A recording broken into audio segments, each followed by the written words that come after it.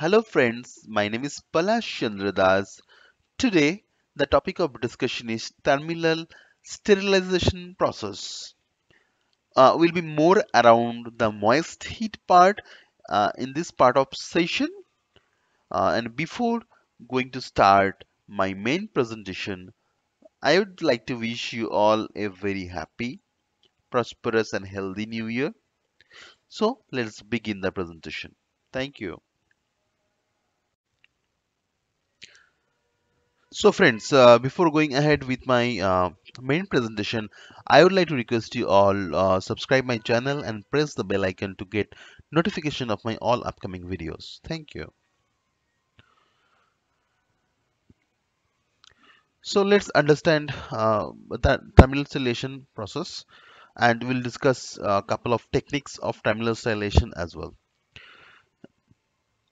Thermostation is a process whereby a product is sterilized in its final container or packaging and which permits the measurement and evaluation of quantifiable microbial lethality. So that's how auditors are encouraged to use terminal sterilizations over a aseptic processing, which endorse lots of manipulation, lots of manual handling process, and which can uh, attract higher microbial contaminations. So the validation of a steam sterilization cycle is depend on the equipment chosen. Exactly. The sterilizer and its support system must be designed and constructed to deliver the effective cycles, and that should to be repeatedly and consistently. So this is important. Qualifications of the sterilizer consist of proper design, installation according to the design, operational testing to ensure that the design criteria and operational requirement are met, and performance qualifications to confirm the product is sterilized as per specification. That is important, friends. Don't brought the equipment. First, understand your product, understand what is the requirement for your product, and design the equipment such a way it should fulfill the requirement of your product. Sterilizer design is geared to the type of product or material or equipment, as I'm talking in earlier paragraph as well, uh, to be sterilized. All the steam sterilization cycles are based on contact with saturated steam. Friends, this is important.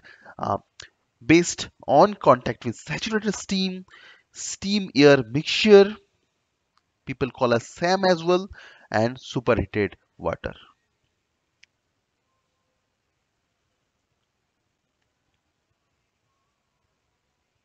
So let's understand the steam air mixture or SAM process.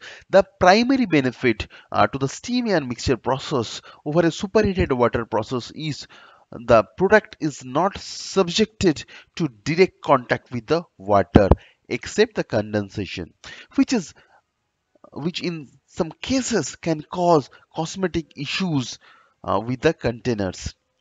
Steam air mixture process typically utilize large recirculation fan to prevent the formation of cold or hot spot within the chamber. The steam air mixture process typically use a indirect cooling method such as cooling of jacket or cooling coils within the sterilizer, because indirect cooling method, the cooling rate of the product is typically much slower and less efficient than the direct exposure of the product container into the cooling water. Hence friends, remember, the cooling time can be extended for your product here. So this is a typical demonstration of steam air mixture process, and you can see the sterile air and steam inlet during the heating process, and it is getting mixed with the help of this pan, and it ensure the homogeneity within the chamber and ensure the proper temperature distribution and even the penetration within the product vials or product packaging materials. And during cooling, so it will be sterile air in, and it will help to cool down the temperature of the container. Few more controls and design consideration on SAM. So, jacket insulation, the jacket would utilize steam during heating and exposure phase of the cycles, and cooling water can be introduced to the jacket during the cooling phase of the process. Thermostatic steam trap.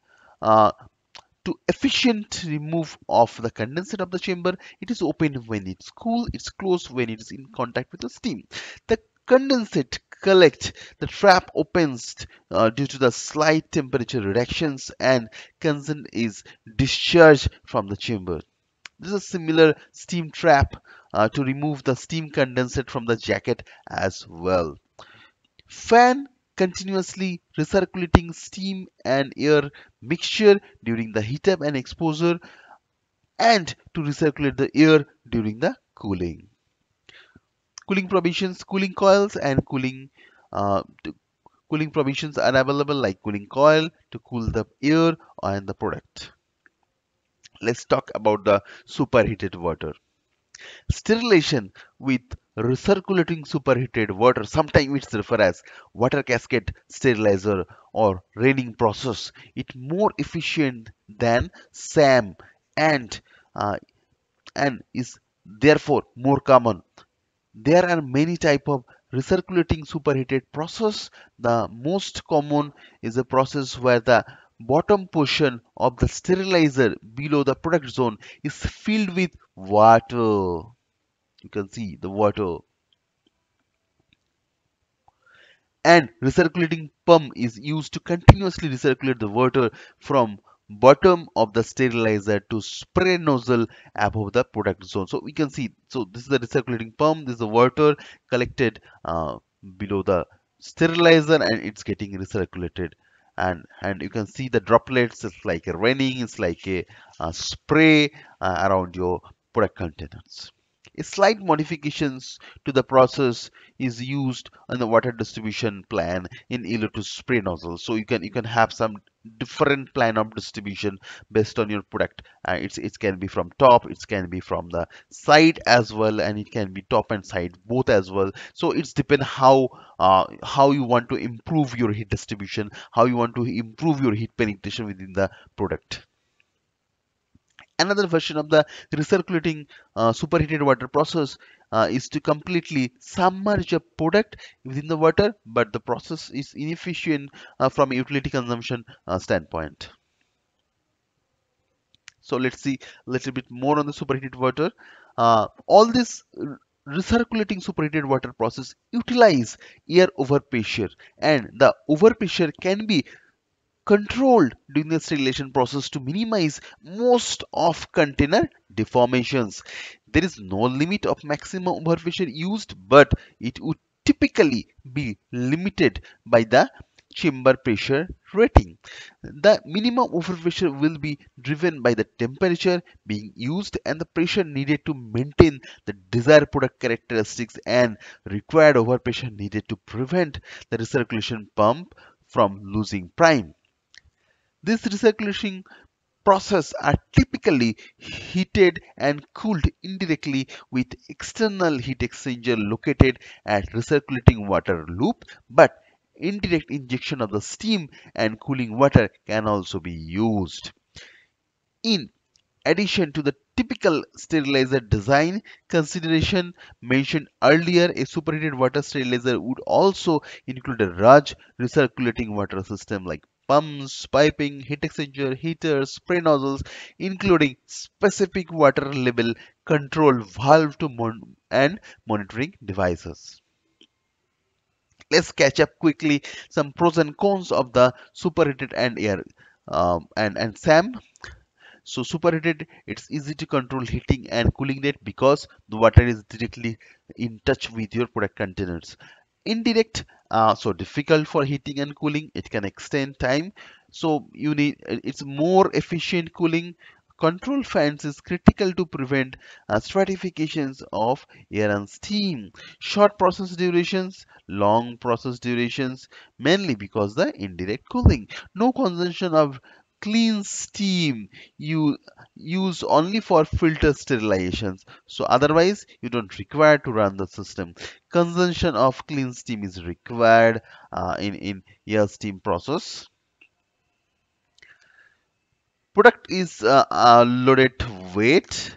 Here the product is easily unload dry because you're not using water. Higher water consumptions because the mainly your sterilization process is driven through the water only. You need to spray all the way within the chamber, and there is no direct use of ultra pure water or WFI consumption in air steam process. Thank you, friends. Hope you have enjoyed the first video of this new year, and hope you have enjoyed your vacations with your friends and family. Thank you very much, friends. Let's see in my next video. Till then, bye bye. Take care.